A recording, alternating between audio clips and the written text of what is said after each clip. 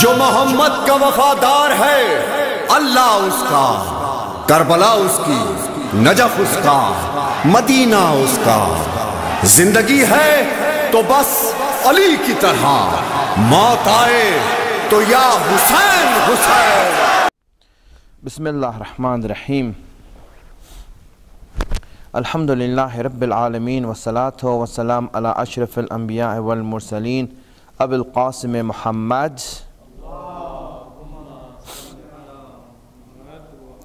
व अला आलिहि अत्तय्यबीन अत्ताहिरीन अल मासूमीन सियमा बक़ियतुल्लाहिल अज़म रूही व अरवाहुल आलमीन लहुल फ़िदा रब्बि इश्रह ली सदरी व यस्सिर ली अमरी वहलुल उक़दतम मिन लिसानी यफ़क़हू क़ौली। In the saying of Imam Ali in Nahjul Balagha that I read the last time I was here, and I'm just going to read that and go through a little bit more about that. One little saying regarding the nature of world and the realm that we live in, the dunya and the life that we are living through. It has a nature, and understanding its nature is really important in trying to understand how we should live our life here. Most people live their life without even knowing what the nature of the world is, and since they don't know the nature of the beast, they don't know how to live their lives, and that's why there's frustration, there's misery, there's unhappiness, in fact a lot of depression. Why? Because we don't know the nature of this world, of this life, and we make mistakes because we don't know how the nature is, we don't know how it's going to react. We do things thinking that there's going to be a certain reaction, but it doesn't work that way. So it's better that we know the life of this world, we know its nature, and that's what Imam Ali in many places, and in fact if you look at the Quran, in many places the Quran also goes through the nature of life here. It goes through the nature of life. For example, Allah speaks about an ayat of the Quran that in one of the ayat where he speaks about the nature of life that you know that I read for you before, where Allah says, وَمَا هَذِهِ الْحَيَاةُ الدُّنْيَا إِلَّا لَهْوٌ وَلَعِبٌ. The life of this dunya is nothing but a game. It's nothing but a game. So just like you don't take games seriously, you don't take the life here seriously. Don't take it too hard. And what happens is that when people try to take life hard and everything becomes serious for them, you know, and they take it so hard that all their worries and anxiety is regarding things that are happening in this world, in this dunya right now. You see that? Everything, all their headaches is just about this dunya. And they don't realize that, you know, take it easy. That's what Allah is saying. Just take it easy. It's just a game. It's just a game. Don't take it too hard. It's nothing big. But we take it really hard. Everything is hard. Right? And if something happens to us, we are like depressed. We are like unhappy. We have complaints. And we start to nag and, you know, say things. Why are we doing that? Because we're taking it too seriously. Just like that, in this saying that Imam Ali has, he's describing the nature of dunya, one aspect of it. And it's good for us to know. He says, إِذَا أَقْبَلَتِ الدُّنْيَا عَلَى أَحَدٍ أَعَارَتْهُ مَحَاسِنَ غَيْرِهِ وَإِذَا أَدْبَرَتْ أَنْهُ سَلَبَتْهُ مَحَاسِنَ نَفْسِهِ. Two things, two aspects of dunya he's saying. He's saying that there are two aspects of dunya. There is an iqbal of dunya and there's an idbar of dunya. There's a time when dunya, when the life of this world turns towards you. This state is called iqbal. Iqbal means to welcome someone, to accept them, to acknowledge them. Like for example, when you walk in the masjid and people know you, they acknowledge you. Right? It's called iqbal. And when iqbal is done, so dunya also has a state of accepting you, of acknowledging you, and dunya has a state of turning its back towards you. That will be time when you are unwanted, when you are not liked, and you will see that state come in. And it's never one state all the time. For everyone, the state just changes back and forth, back and forth. In another place, where Imam Ali explains this. He explains this. He says what? That happiness nor sadness is ever permanent in this world. It's never permanent. It's going to be sometimes you're happy and then you see that happiness goes away right away. Some news comes, something happens in your life and it turns into sadness. But that sadness also doesn't last long.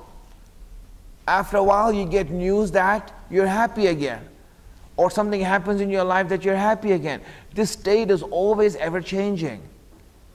So it's one good thing to know when you are sad and when you're depressed, that it's not going to last forever. That's not going to last long. Because that's the nature of this life. That's the nature of the life of this world. So when we know that, it really makes it easy for us to live our life. I mean, imagine that, for example, if someone is going through a lot of grief. You know, for example, someone that you love passed away. Or, for example, you know, you got some terrible news in your life regarding, I don't know, disease or cancer or something like that, which now you know that your life is going to be cut short. Something happened. At least you can get comfort in the fact that it's not going to last long. It's not going to last long. It's going to finish.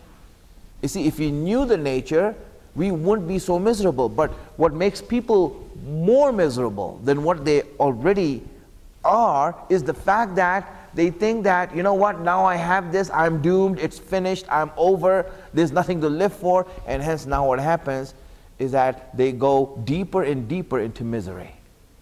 Why? Just because they don't know how the system works, how life works. And that's what Imam Ali is explaining here. He says that there's two aspects of life. There's one that it accepts you, and one where it turns its back on you. Salawat ala Muhammad wa ala Muhammad.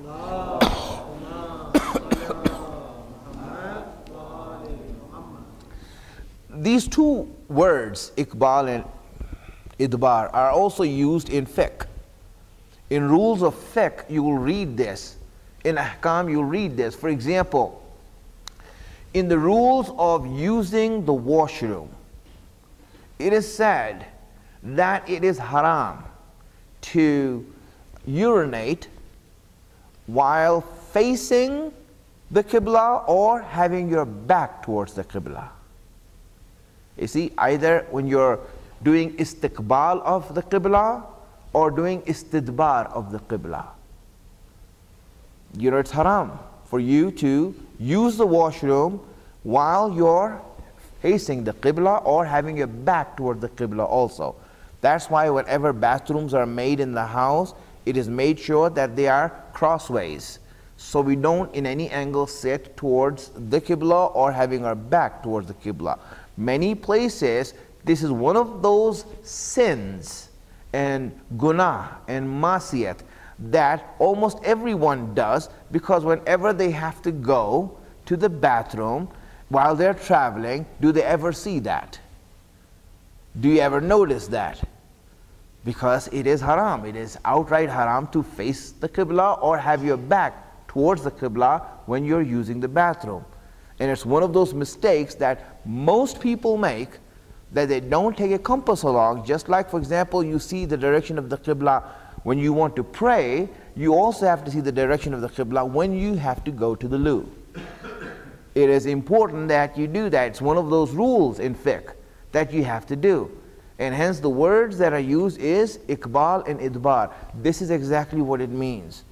To have your, to face something or to turn your back towards something. Salawat ala Muhammad wa ala Muhammad.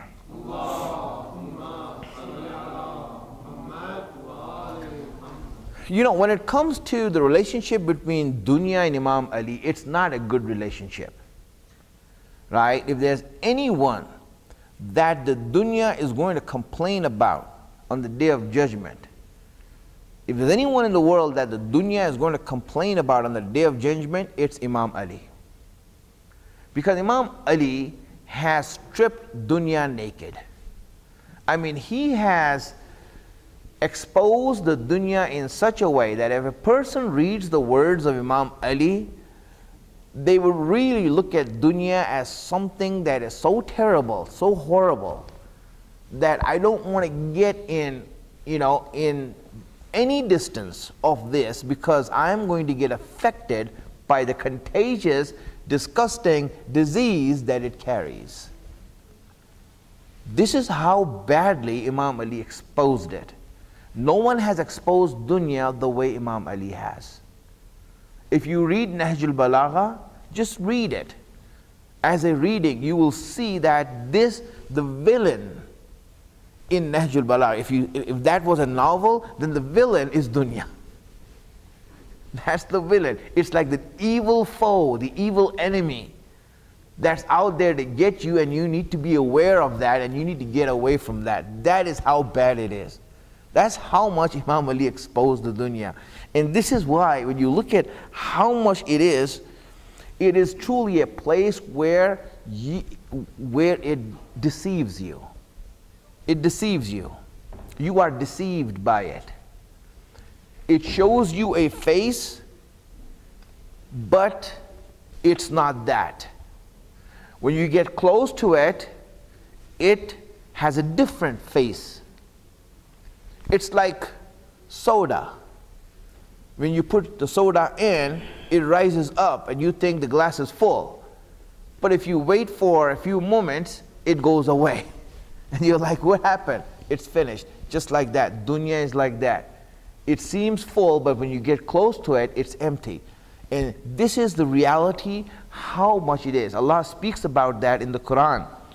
This ayat where He says, "Hala taghurrannakumul hayatud dunya," that do not be deceived by the world, by the life of this world. It's a deceiver. It's a deceiver. There's no doubt about it. It's a deceiver. You can, and it's really good at it too. And if you think that you're not deceived by it, then you're deceived by it.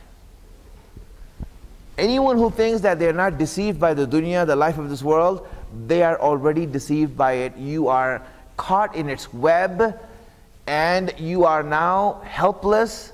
You know how you see an ant or an insect that's caught in a spider's web, and it's helpless because the more you move, the more web comes around you. You're in that situation waiting for that spider to come and slowly eat you away. That's where we all are right now, if we think that we are not caught. You know, to assume that we are not is such a, because Allah is saying, it's going to be hard for you to get out of this. And this is the web that we need to crawl out of. So it's very good to know about it in order that we can move away from it, or at least protect ourselves. Don't you think so? I think so. So let's send the salawats.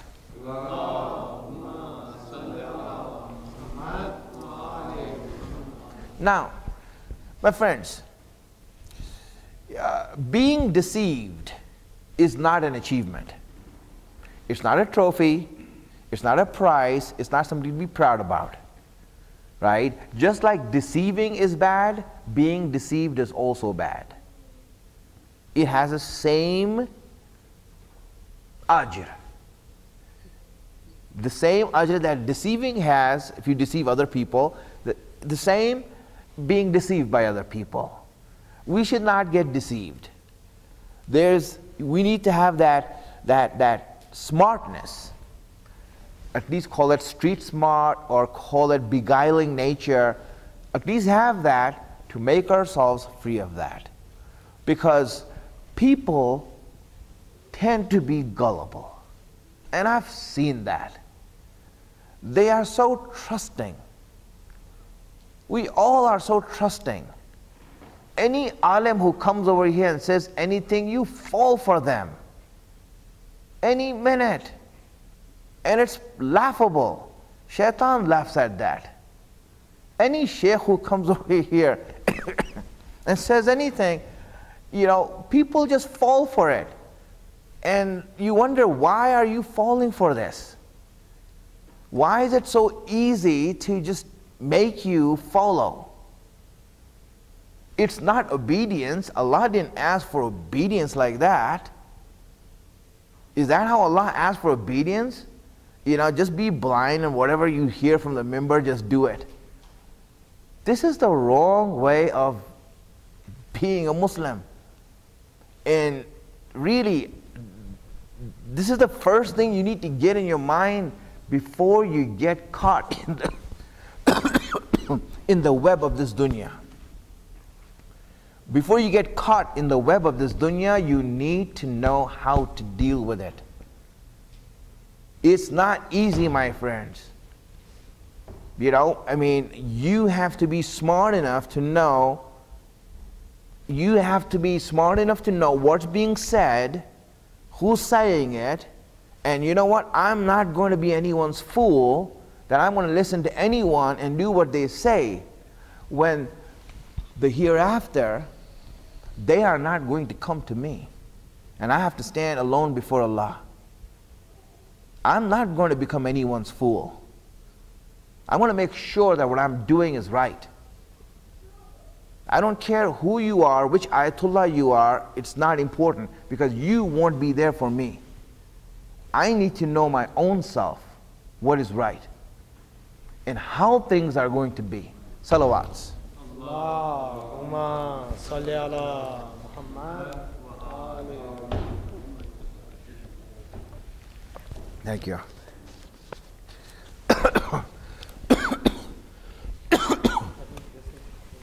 No, that's all right. It's just like I'm in a jet lag right now, so my breathing is still hard. All right, and you might notice that in the speech. It's all right. We only have a few more minutes to go. But really, this is the case, my friends. Dunya is deceiving. Imam Ali in the Quran has said this. Dunya is a deceiver. It is a con artist. It is out to fool you, and it's out to make you believe in something that it's not.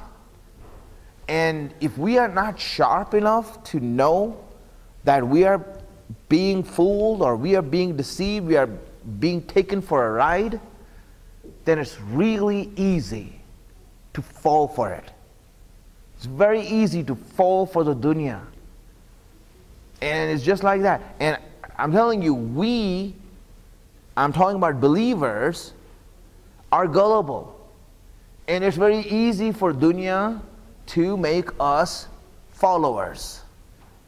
To believe. Why? Because there's this notion of obedience, of ita'at that we have, where we don't question, where we don't ask questions, where we don't raise issues with what we are being told. We don't get down to the foundation of things. Friends, we need to learn. We need to learn these things and be smart about them. Right? Why? Because that's how we protect ourselves. A lot of times when you see Imam Ali, let me give an example, right? Imam Ali alayhi salam, he was in the battle of Siffin with thousands of men, right? In his army. Thousands of men. He is the commander, the leader, and these thousands of men, and they're men, grown-up men in the battlefield. There's a rumor that is spread. They're next to the river, right? There's a rumor that is spread by Amr ibn As. He spread a rumor that Muawiyah and his army are changing the direction of the river, and overnight the river is going to run over the camp of Imam Ali. Yes, I mean, that's the rumor that was spread. That, and they were beating drums for the behind-the-scenes score of music, right? They're beating the drums over there for the effects, and the army is hearing the drums, and they're saying, oh my God, they're changing the river, it's going to destroy us at night, we can't go to sleep. And you know what happens? They all run away. Imam Ali is telling them, wait a minute, What are you talking about? You can't change the direction of the river. I mean, it makes no sense for you to do that. How? Why are you listening? No. What if they do? What if they do? Then we'll be all dead. Are you responsible for that? You know, and look at the questioning, look at the thinking. This is exactly how we end up being deceived.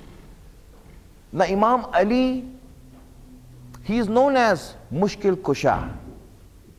You know what that means? I'm sure you all know what that means. It means that, you know, someone who solves problems, who helps. When you're in a problem, he's the one who comes and helps. But here's the issue. Imam Ali could not help the 12,000 people who were with him.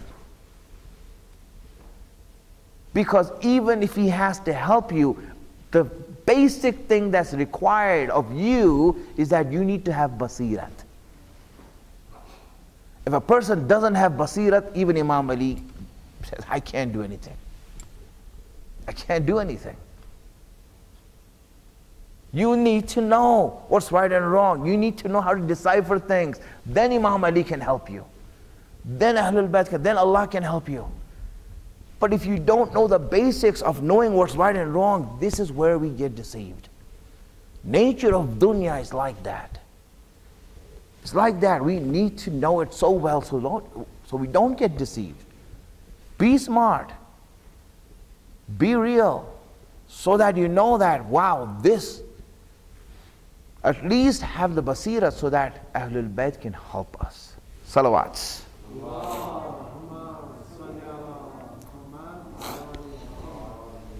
You know, and you have many examples of history. That's not my idea. Just give one example out there so you can, you know, reflect on it.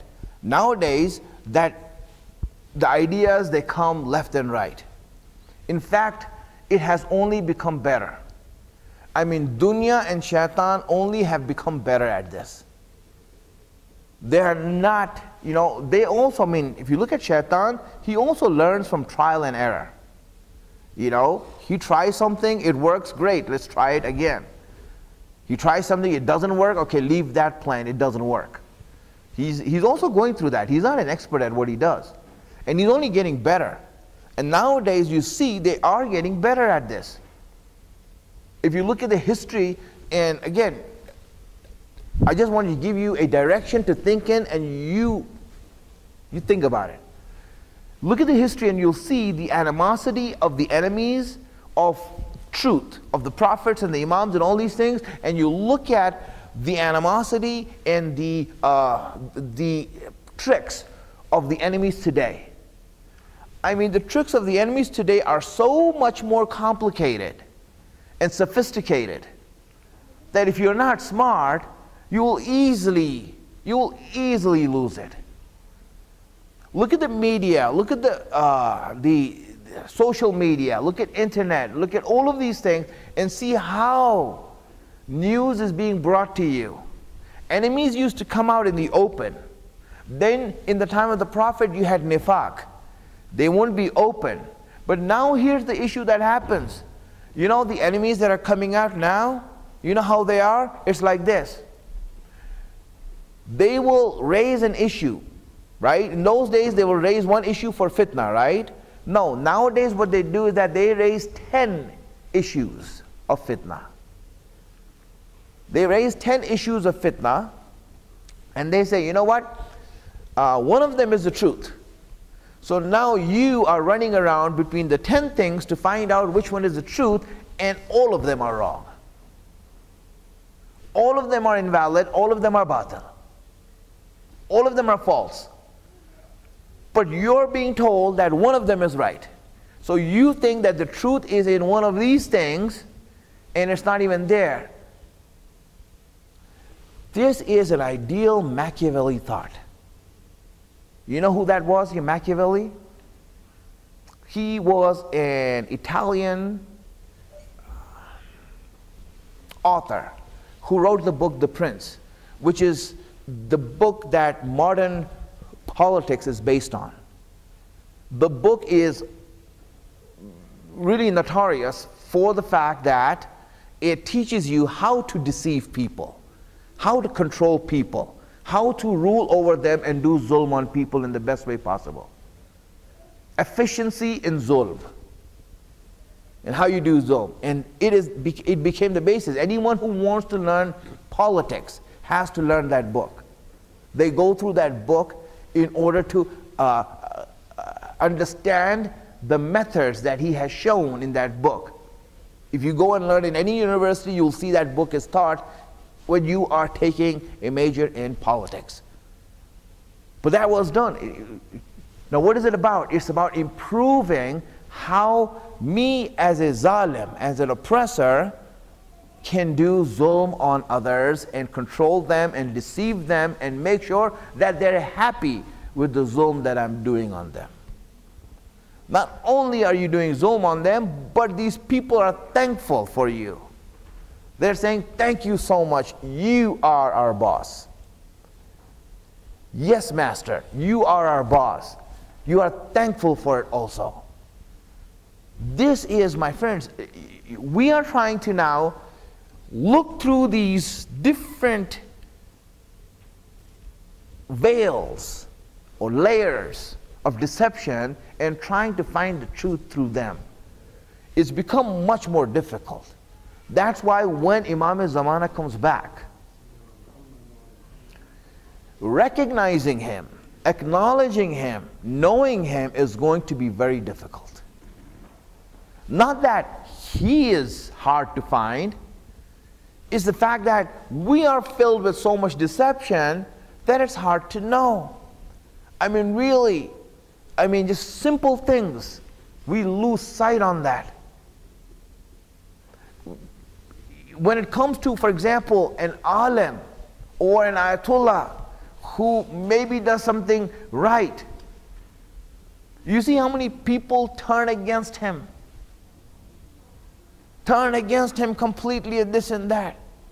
And they start talking. Bro, you don't even talk like that about a Muslim, let alone an alim. Why are you doing that? But this is what happens. Because we have been fed like that, deceived like that, into becoming stupid. And that's what has to change in us.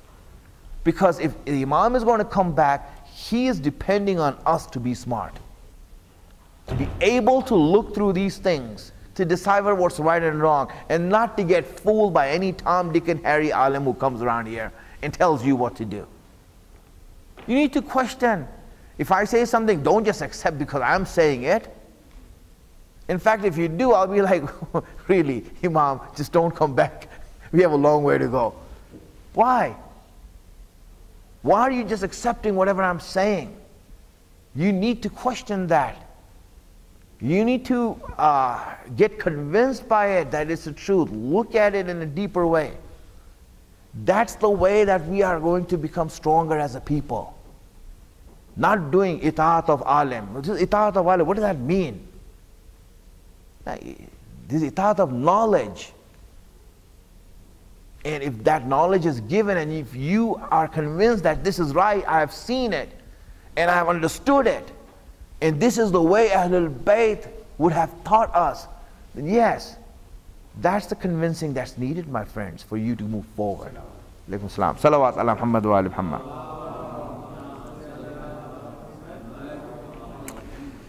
So, here Imam Ali is saying, in regards to the dunya, he says, إِذَا أَقْبَلَتِ الدُّنْيَا. When the dunya turns towards you, you know what it does to you? It gives you recognition and fame. Yes, people start respecting you. People look up to you. You have a good name in the society. That's what happens when dunya turns towards you. When the dunya turns towards you, Imam Ali is saying, then it's heydays for you. People respect you, they say salam to you, they stand up when you're doing salam. That's exactly what dunya does to you. You know, when it likes you. So now if you are respected in the community, you need to ask yourself, why? Why? Is this my day? Why am I being respected? For what? And Do I think that's something because of that? No. Is it because of me or because of people are good that they show respect to me?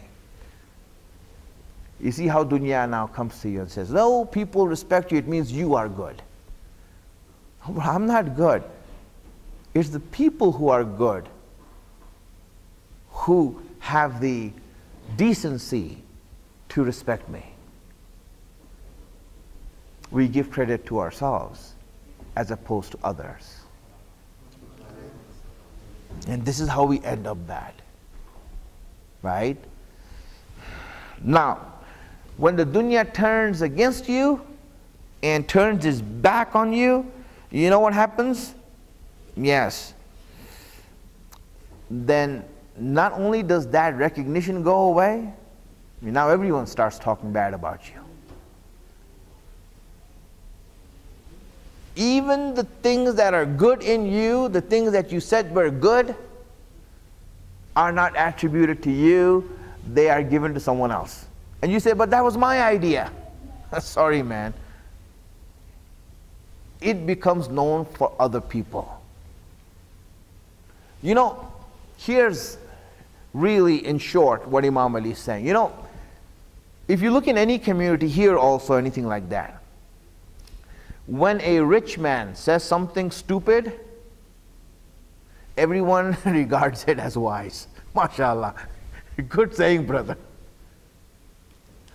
And if a poor man says something wise, no one regards it. Look at it. Simple, right? When a poor man says something wise, no one gives interest in that. But when a rich guy says something stupid, everyone's talking about it. You see that? It's everywhere. Look at Donald Trump. You know, just because he's rich, they listen and they talk about it. Oh, he said this. Why are you even talking about this? Is it important to talk about that? Really? Why? Because just because he has money? That's the way dunya is. It gives you money in order that your voice can be heard. You have no money? Well, you know, as they say, no money, no honey. That's the way it works, my friends. Dunya is like that. So if you want to live according to the rules of dunya, then really dunya is taking you for a ride. It's time for us to get smartened up, because that's what Imam needs of us. Imam Hussain wanted smart people, people who can think for themselves, independent-minded, open thinkers, who don't just take anything that anyone tells them. We don't need that. What we need are smart people, smart community that can question, that can ask the tough questions, and that accepts only when they're convinced. And that's good. It's better for us to have debates, in discussions, to go through a point until we reach a conclusion, rather than I just say something and because I'm the alim, you listen to me. That's not the way it is supposed to be. The way it's supposed to be is that we need to question and ask and get convinced. And that's where we have to go, my friend. This is why it's so necessary for us to become a smart community. Community that is smart, that questions, that just doesn't follow. They will be convinced and then they will follow. And then after convincing, when you follow, then this is the smart following that Ahlul Bayt were always looking for. They were looking for this sort of following. And that's what we need to offer them. I ask Allah subhanahu wa ta'ala to give us the tawfiq and the blessing to be on the right path, the wisdom to understand His guidance, hasten the reappearance of our Imam, make us His helper when He comes. Wa akhiru da'wana anil hamdulillahi rabbil alameen.